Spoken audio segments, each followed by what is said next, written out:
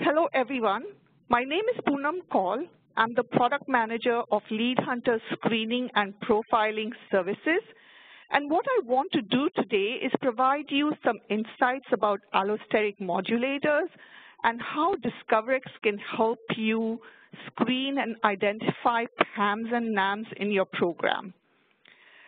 So as you may be aware, endogenous ligands, they bind to the active site of GPCRs, and they initiate intracellular signaling cascades that mediate cellular responses. So orthosteric ligands, they bind to this active site. On the other hand, what allosteric ligands do is that they bind to a topographically different site other than the orthosteric ligand binding pocket and stabilize and induce changes in the receptor, causing a shift in their responsiveness to endogenous ligand. So when you have a PAM in your program, then what will happen is that you will see an amplification of the orthosteric agonist effect. If you have a NAM, you will see attenuation of the effects of the orthosteric ligand, as also shown in this graph here. So if you were to run a dose-response curve in presence of increasing amounts of the modulator, if it's a PAM, what you will see is a leftward shift in the dose-response curve and a lowered EC50 or enhanced potency.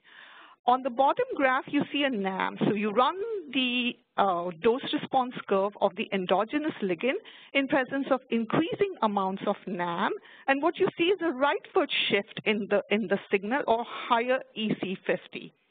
So there are many drug programs that have allostery now, and because there are many advantages to having PAM and NAMs, and some of them are listed in this slide for you. So for example, because the endogenous ligand is present, you preserve the natural signaling in the assay.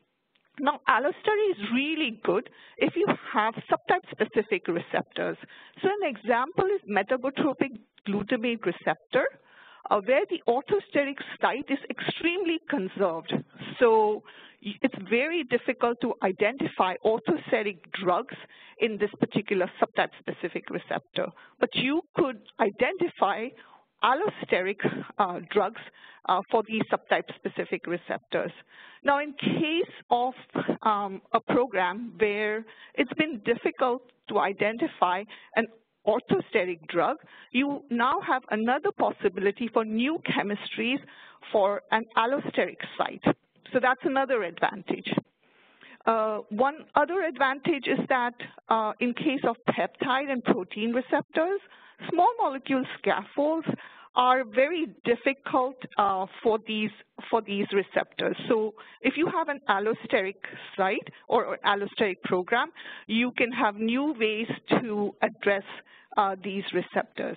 And finally, one big problem that you can also overcome is reducing drug overdose if you have a PAM and NAM in your programs.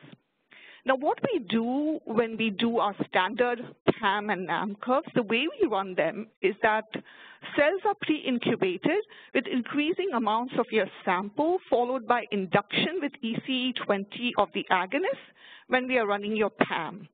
When we're running your NAM, what we do is we incubate your cells with increasing amounts of sample, followed by induction with EC80 of the agonist.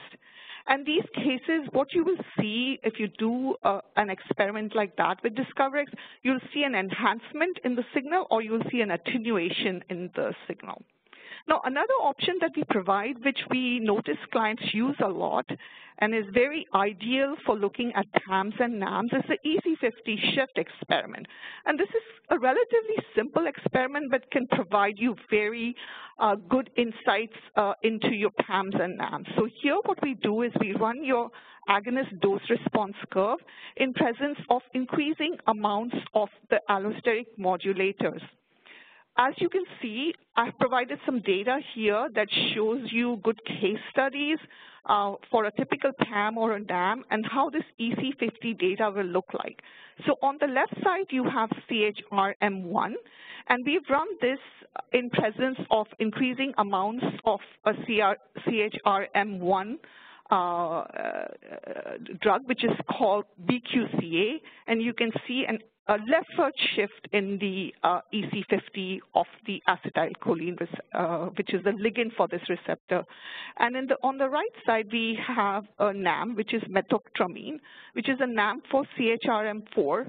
And we've run a dose-response curve in presence of increasing amounts of metoctramine, and you can see a rightward shift in the EC50.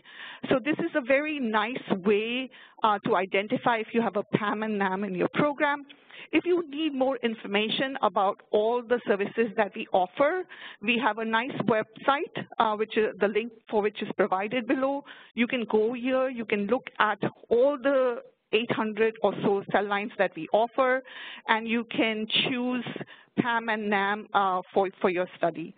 In addition, we also have various formats. You can use various formats to run your assay as well. Thank you very much.